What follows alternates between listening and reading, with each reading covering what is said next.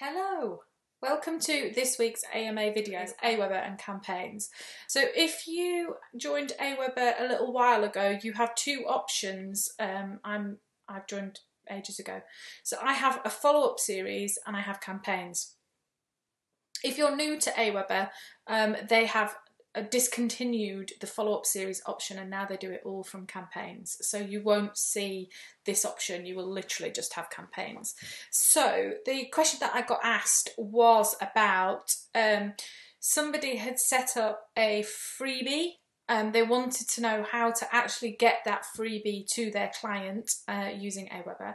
And then they wanted to send a number of messages afterwards, following up with them to engage them and encourage them into their middle level service. And you do that via a campaign. So I pay for Aweber, so I use different lists. However, Aweber has just come out with a free plan, and if you're on the free plan, you can only have one list. So if, like me, you pay for Aweber, you would have a different list for each download and a sign-up form on whichever one that you want them to sign up to. If you're on the free plan, what you would need to do is you only have one list, so you're going to have to do your campaigns from tags. So what you have to do is you have to create a different sign-up form, and then when you are in the sign-up form, so you create your sign-up form, here it says add tags to anyone who submits this form. So you would then have a tag for each thing that they're downloading. So say you created an ebook, let's call it the Amazing ebook. So you create the Amazing ebook and then you create your sign-up form on Aweber so that people can sign up to it, and then you tag everyone that signs up with Amazing ebook. So when they fill in this form, they'll get that tag. Then what you do is you go to campaigns and you create a new campaign. Create a blank one, and this would be your Amazing ebook. Okay, so here you've got an option. You can either tell Aweber to start this particular campaign when somebody subscribes to your list. So if you're paying for Aweber and you've got different lists, you would say start this campaign when they sign to the list. If you're on the free plan, you've got one list and it's on tags, then you would say start this when this particular tag has been applied. So pick whichever one is right for you. And then here you will build your campaign. So this is telling Aweber what you want to be sent and when. So you just drag these options in.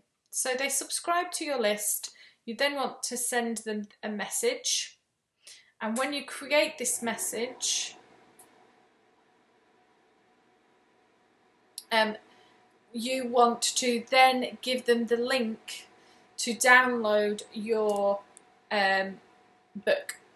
So you're going to have to put it somewhere, because the options in Aweber are you can do it via a button or you can do it via a hyperlink. So you're going to have to put it somewhere. You could put it on Dropbox, you could put it on OneDrive and share it, or you could put it on your website. As long as you've got a URL link to it from one of those places, then you can do this.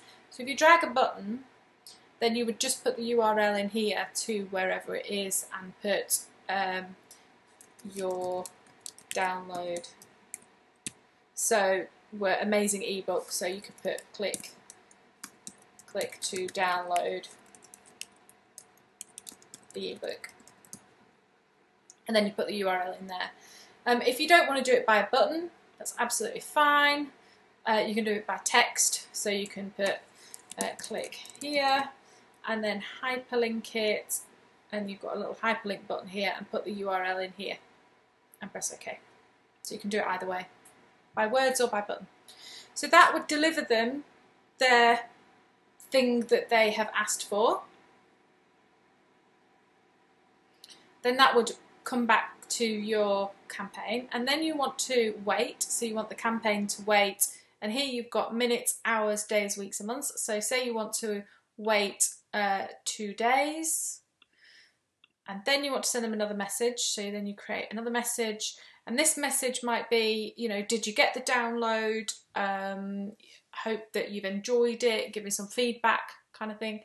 And then you might want to wait another few days or a week, wait a week, and then send them another message.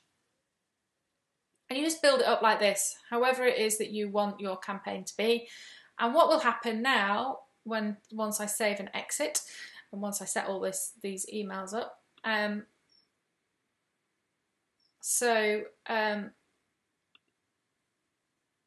now when you sign up to my AMA, it will say you've signed up to this list, follow this particular campaign.